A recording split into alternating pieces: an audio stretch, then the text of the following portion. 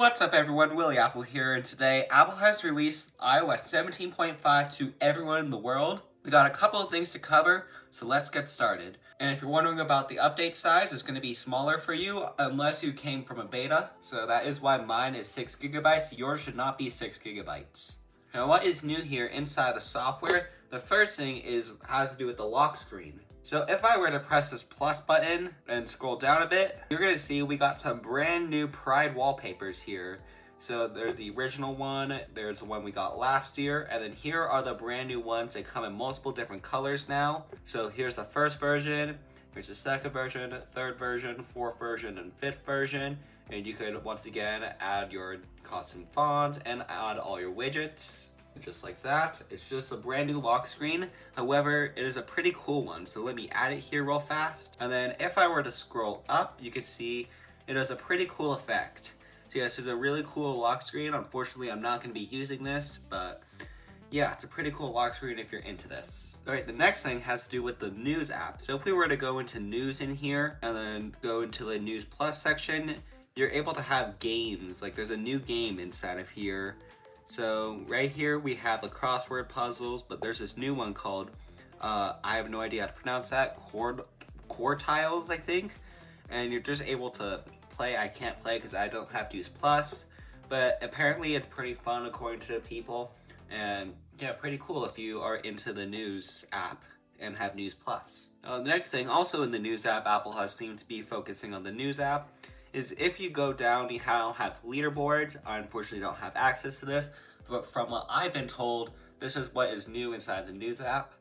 And the Today view can now be accessed offline, so pretty cool features inside the News app. Unfortunately, I'm not going to use this myself, but if you have News Plus and use the News app often, I bet you'll be pretty happy about these brand new features and quality of life improvements inside the News app. Now, the next thing has to do with item trackers. So you know how people have been stocking with AirTags lately?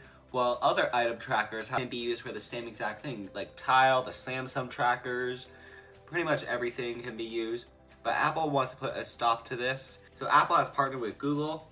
Now in iOS 17.5, you will now get the same pop-ups for AirTags as with the Samsung trackers. It's just a lot easier to make sure you're not getting stalked. It's an open standard. Apple and Google apparently care about you, even though they really don't. They only care about the money. It's nice to see Android is also getting AirTag support for the stalking. Just a nice way to continue to end the stalking inside of iOS. All right, so the next thing has to do with iPadOS right here. So inside of iPadOS, there's a new button on the bottom that says Scan Document. And if I were to press it, it will just scan the document, it will add the position in the view, and it's just a lot easier to scan documents now. You no longer need to do it in the Files app or a third-party app. You can now just do it inside of the Camera app now, which is a really nice feature that Apple has added. It's mostly for the new iPad Pros. That's the reason why they added it to the Camera app to begin with, because it's now used for the iPads now. Fortunately, it's not in iOS for whatever reason, but hopefully it comes there pretty soon. Alright, so the next thing has to do with Safari. So if you live in the European Union, you were already able to sideload apps kind of with the App Store. However, Apple has only made it with the App Store, and unfortunately the EU has forced Apple to make it inside Safari as well, and they totally do this ASAP. So what Apple did is that they made a new API for JavaScript where developers will now be able to have downloads inside of Safari and not needing it in the App Store themselves. That is a really nice feature Apple has added, and unfortunately I live in the land of the free and we are not free to do what we want with our iPhones quite yet. Maybe that will come one day, but unfortunately right now you gotta just go to Europe, gotta travel to Europe and then come back and then we'll be able to. For a couple days of course.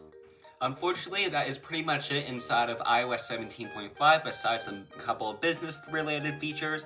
However, this video is targeted towards the average consumer who is interested in what is new in iOS 17.5. Let me know if that is you down in the comments down below. And if you're expecting more features, most of the developers on iOS 17 have moved on to iOS 18.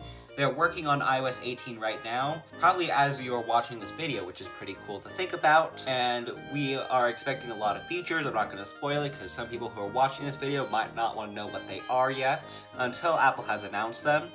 But I will be sure to be going in depth into iOS 18 content later this June when iOS 18 comes out at DubDub. And also be going live for WWDC and be reacting to it, so be sure to be there or be square. And thanks for watching. Comment, like, subscribe, share this with your friends, download my apps, Willy Widget, and StudyDirect down in the description down below, and join the Discord server, and I'll see you in my next video. Bye!